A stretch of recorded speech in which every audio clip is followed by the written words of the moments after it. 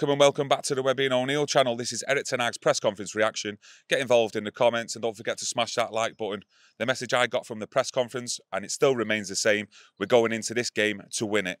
What was your thoughts on the press conference? Well, he was going on about the win, the significance of it. Champions League football, that's the goal. That's what it means to him, getting the 3 points against Tottenham, top four, and also the significance in having the games in hand. He clearly wants the win and he's going for it. Yeah, he did say that we've got to be on the front foot going into battle, and he is expecting a battle.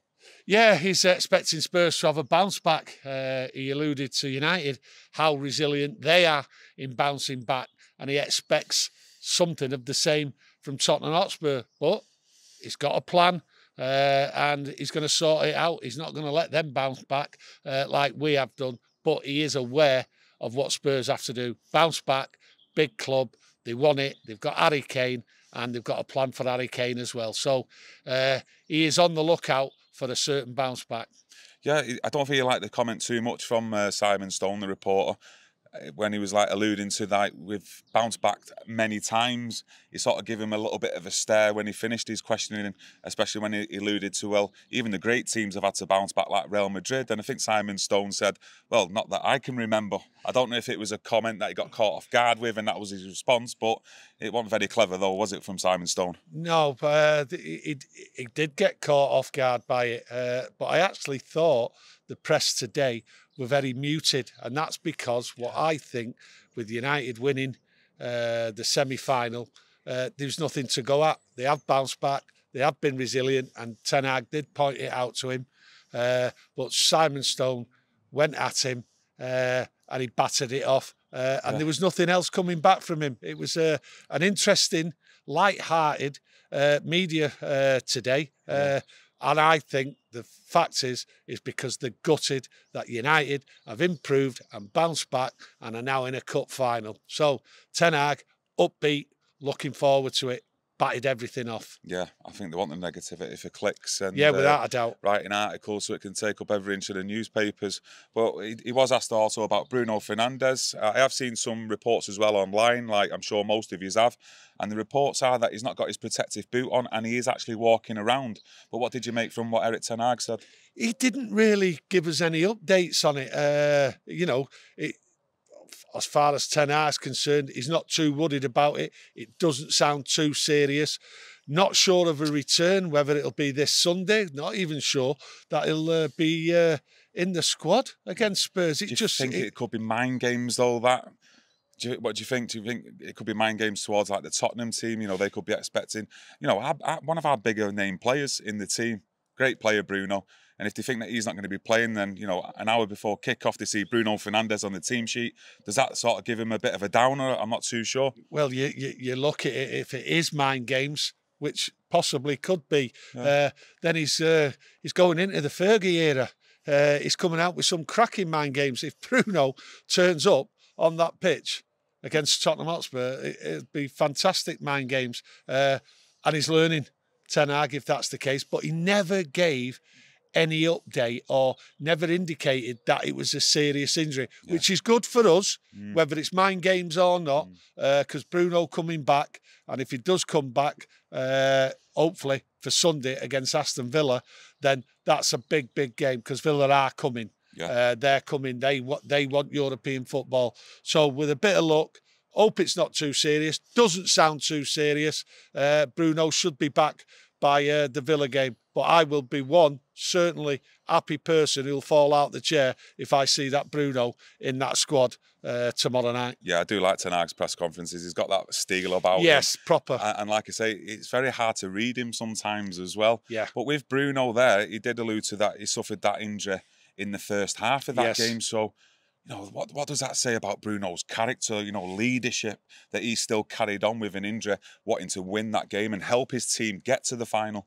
Well, you can look at some players in the Premier League, and I'll say the Premier League, that as soon as they get a little knock, first excuse, when the going gets tough, they're off.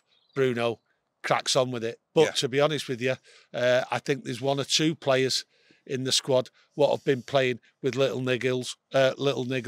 Bruno just epitomises what it means to some of those players, what it means playing for Manchester United. He carried on, eventually had to come off, but let's hope it doesn't affect him long term going forward. We do need him back. We need his energy.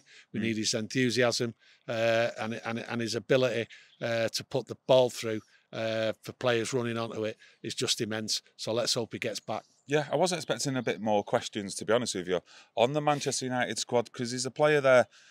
I'm not too sure what's wrong with him, Scott McTominay. Does anyone know out there what's wrong with Scott McTominay and this injury? Because I've still yet to find anything out on him and why he's been out the last couple of weeks. See, it is strange, and I've heard nothing. And he's a big player for Manchester United, without a shadow of a doubt. And there's been a lot of talk about him possibly moving, which I don't believe anyway. But the thing is, we seem to be having a lot of no news on injuries. And it just seems to be consistent. The way Manchester United are handling these players and the news outlet, and the way it's coming out, we're not getting it. And to be honest with you, we should be getting updates on players' fitness, on players' injuries, and that. Not just for our channel, but just as a a fan, for us as a community. For us as a community. As a fan, I want to hear how players are progressing out with their injuries and the treatments. But with Scott McTominay, it's an absolute mystery, to be honest with you. What's going on? Yeah, on that note, I think we might have to maybe do a video at Carrington at some point. You know, stand on the corner. Can you get outside Carrington, get the camera set up? They'll get the police. No, listen, they'll get the police if we turn up at Carrington. Should we give it a try? Let us know in the comments below. Yeah, let us know, if you want us to do a reaction to Ten Hag's press conference at Carrington. And I'm sure we'll be able to arrange that at some point before the end of the season. But just let us know in the comments and let us know if you think they'll get the police or not. Yeah. Or would you like us to go at any time and do one there? So that's not a bad thing, turning up at Carrington. But please choose a nice day, not when it's raining. Yeah. Anything you want us to do, just get it in the comments below. You're all subscribers, viewers, you're all a part of the community. So you just let us know. But the good thing is, though, there was no updates in terms of any more injuries. He obviously mentioned Varane, Martinez, and obviously we're not too sure about Bruno, but everything else seems rosy. Yeah, it was a very confident, bubbly interview. Well, the answers he gave and the way he was relaxed and everything else like that, it's like everything's happy in the camp. And to be honest with you, I'll just look at that back four we've got. I'm happy with that. And I think Ten Hag is happy with it. I don't think he's worried in any way whatsoever that the players will go out there and do the job. And as he said, they will be resilient. They've come back and they're now going for that top four spot, and it's Champions League, and everyone wants Champions League, and he's determined to get it. I absolutely like how relaxed he was, which is a good thing because that then transfers to the rest of the squad. So going forward, if he's relaxed, I'm relaxed. It's as simple as that. And he's happy, so I'm happy. Yeah, and we're all happy. Ten Hag's happy, we're all happy. Are you happy? I'm happy. Good. Just before we go, I did see a few pictures online and a few details about an under-18s player, French player.